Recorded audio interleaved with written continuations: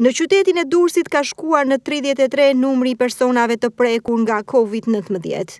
Një tjetër rast është shënuar në qytetin bregdetar. Kjo u bë e ditur sot nga përdisimi i të dhënave nga Instituti i Shëndetit Publik, që raportoi për publikun, ndërsa numri i përgjithshëm i të prekurve ka shkuar në 333. Qyteti i Durrësit, si mbar vendi, futet këtë fundjavë në javën e tretë të karantinës. Kjo fundjavë i ka gjetur shumë herë më të ndërgjegjësuar qytetarët durrësak. Fasha e orarit nga ora 07 deri në orën 13 është shfrytëzuar prej tyre për shërbimet më të domosdoshme. Kamera e televizionit Adrianet ka fokusuar gjatë paraditës së sotme tregjet, rrugët kryesore të qytetit, ku shihet qartë që qytetarët nxitojnë për të bler çdo gjë të nevojshme për këtë fundjavë, e cila do të mbyllë sërish brenda banorët deri në orën 05 të mëngjesit të së hënës.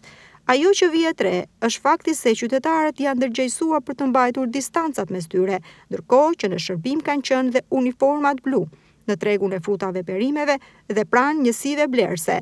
Ndërkohë, policia e Durrësit ka proceduar penalisht 9 tregtar, të cilët kanë abuzuar me çmimet, duke përfituar nga situata e krijuar nga koronavirusi.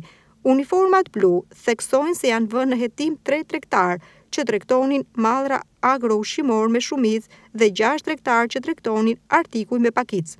Në zbatim të detyrave të këtij plani të posaçëm, janë ushtruar 10 kontrolle në njësi tregtare të shumicës dhe pakicës në Durrës, ku gjatë kontrollit të ushtruar rezultoi se këta tregtar tregtonin artikuj agro-ushqimor me mungesë të kuponit dhe faturave tatimore të sanksionuara me ligj.